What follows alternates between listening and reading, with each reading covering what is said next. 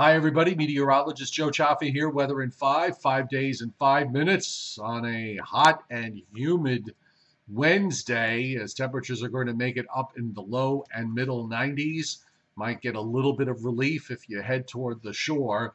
Not so much the New Jersey shore because of the less of a sea breeze. There'll be a bit of a sea breeze, but even coastal areas are going to get up close to 90. You'll get a bit more relief on the south shore of Long Island and the southeastern New England. But take a look at temperatures this afternoon for highs in southeast Pennsylvania down into Maryland and northeast Virginia. We're looking at highs up in the middle 90s, lower 90s as you get up closer to New York City and into southern New England with 80s and even some 70s right along the immediate shore. So we're going to talk more about this, and we're also going to talk about Tropical Storm Fred. First, though, Weather in 5 brought to you by Omni True Value Hardware at 1226 North Wellwood Avenue in West Babylon, New York. 631-756-1125 is the phone number for the best prices in town. OmniTrueValue.com. And also brought to you by Wholesale Holiday Lighting by Giannini, your complete holiday lighting specialist, meeting all your decorating needs, whether you want your home decorated or maybe you want to be the decorator and have it as part of your business.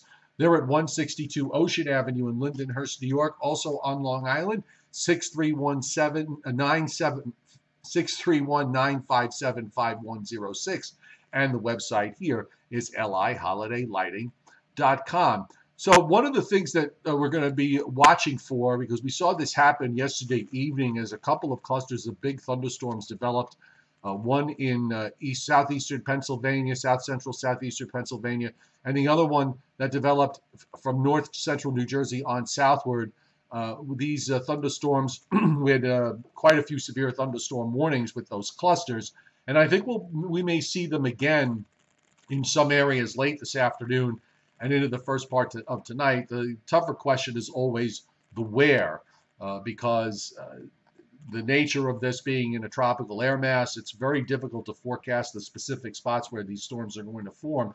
But the one thing I am noticing, for example, if you look down, these are 11 a.m. temperatures. We're approaching the noontime hour, and the dew points are really outrageously high. We have dew points up above 80 in some places, like down in Vineland, New Jersey, has a dew point of 81. The temperatures are approaching the 90-degree mark in many locations with dew points in the mid to upper 70s. Again, in the same areas that we saw yesterday, south central Pennsylvania, southeastern Pennsylvania, and then points south and west of there. So I'm going to think that that would probably be the area that has the greater risk. But the instability in the atmosphere is, in some cases, off the wall pretty much everywhere in the region from eastern Pennsylvania to southern New England. So don't be shocked if a thunderstorm pops up in a place today where perhaps it didn't pop up yesterday.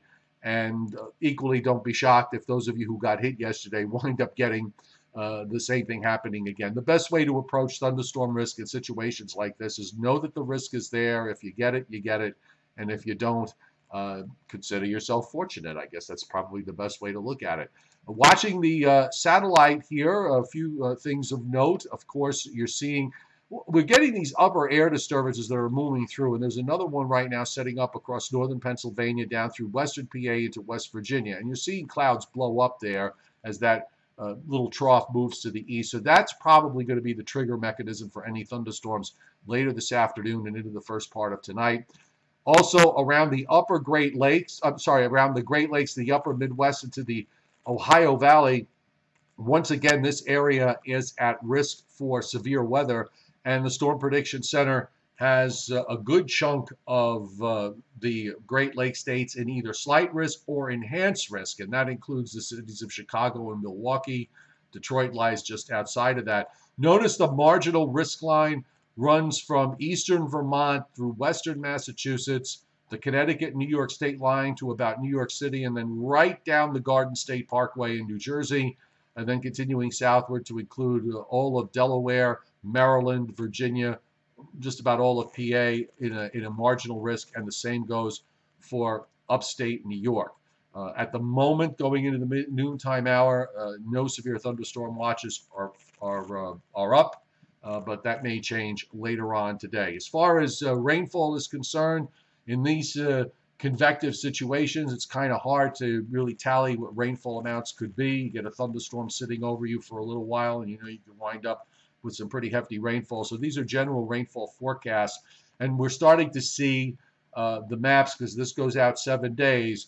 We're seeing the rainfalls that are going to be the potential of Tropical Storm Fred, which is now over Hispaniola, over Florida and up the Florida west coast to the Panhandle, and also up the Florida east coast to coastal South Carolina and coastal Georgia. Also some big rains forecast for northeast Georgia, north and east up the Appalachians into western Virginia, on the order of several inches or more over the next 7 days. So certainly something that we're going to want to pay close attention to.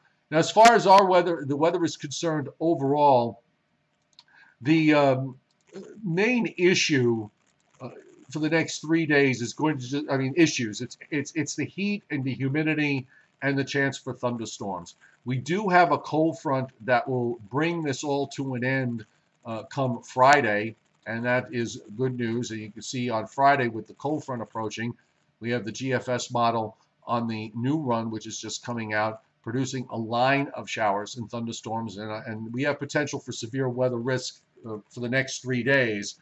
I'm thinking that maybe Friday will be the day where we could wind up with the highest level of risk with this approaching front moving through. And then after that, a little bit of a break. It will be in order. I think we're going to see a gradual lowering of humidity, so some humidity relief, and also a little bit of temperature relief too.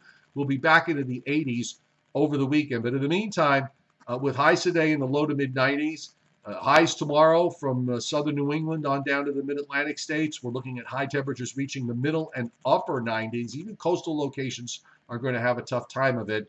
And we'll be back low to mid 90s on Friday, Saturday, mid to upper 80s. Sunday, I think it'll be more like low to mid 80s. And right now, the weekend overall, I think, is looking pretty good. So let's now talk about Tropical Storm Fred, where just making landfall there on the south coast of the Dominican Republic. It's going to cross it the long way, so it's likely to weaken to a tropical depression. Maximum sustained winds are on the 11 a.m. advisory were 45 miles an hour, 18.2 north, 69.7 west, moving west-northwest at 16. And you can see the forecast track from the Hurricane Center really hasn't changed too much in the last couple of days.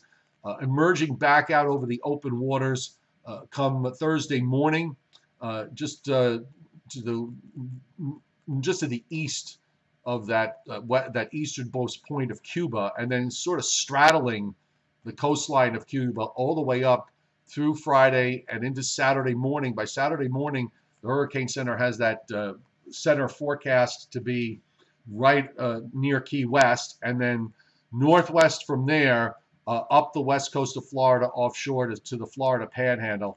And I think this is the opportunity when it gets into the northeastern Gulf, where upper air conditions may become more favorable for strengthening.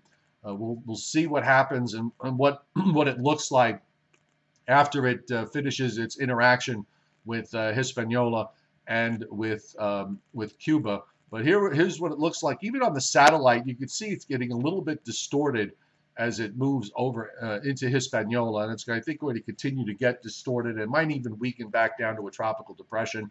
Those clouds that you see up to the north, there's strong westerly winds in the upper atmosphere. You can actually see those clouds. They're moving from west to east.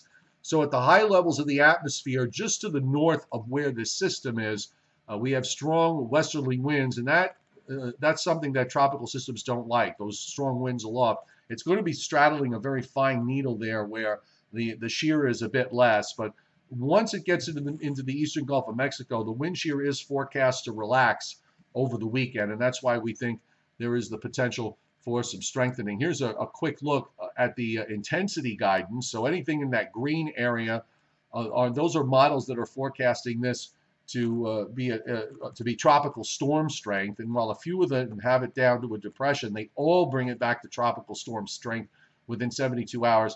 And many of these models actually have it up to 55 and 60 knots when it gets into the time frame that the system is going to be in the northeastern Gulf of Mexico. We even have a couple of them pushing it up to minimal hurricane. I don't know if it gets there. It's going to really depend on the upper air setup when we get into the northeastern Gulf over the weekend. And the hurricane model guidance, the tracking models, or what everybody looks at, the spaghetti plots they call them, very, very tight from the northernmost to the southernmost track, which lends a high degree of confidence. Even later in the forecast period, when you go out to days 3, 4, and 5 and beyond, those tracks are awfully close together. So it kind of takes it right through the Florida Straits and then off the coast, the west coast of Florida, on up into the Panhandle as far as the center is concerned. But this is definitely going to put Florida and maybe eventually even the southeast parts of the southeastern U.S. in the area that gets quite a bit of rainfall out of it. So we update this on our weather platform on Patreon, patreon.com/meteorologist Joe Cioffi, and of course we're going to be watching the developments over the course of the next couple of days. Well, Weather in 5 went a little long today. It actually goes along on most days, but this was even extra long because we're approaching 12 minutes here. Brought to you by Omni True Value Hardware at 1226 North Wellwood Avenue in West Babylon, 631-756-1125 for the best prices in town, omnitruevalue.com, and Wholesale Holiday Lighting by Giannini at 162 Ocean Avenue in Lindenhurst, New York, 631-957-5106 is the phone number there, and the website liholidaylighting.com. So we're going to be watching radars. I think that's probably the best, the obvious approach here, watching radars late this afternoon and this evening to see where any thunderstorms pop up. And we'll, of course, be covering this and Tropical Storm Fred, our weekend forecast, and the long range, all there tonight on the Joe and Joe Weather Show with my colleague Joe Rayo at 7:30 Eastern Time. So we will see you then.